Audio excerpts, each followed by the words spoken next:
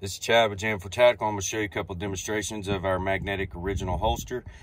Make sure you check your state and local laws before you carry. This gun is unloaded. We're not going to show you on video. Now, when I'm out hunting, things like that, on our own land, I carry like this underneath. If you see the magnets actually pull through the plastic, I can still draw from it. If I'm going to run into a convenience store and I'm a pair of shorts, I can just throw it on. If I need to draw from it, I can.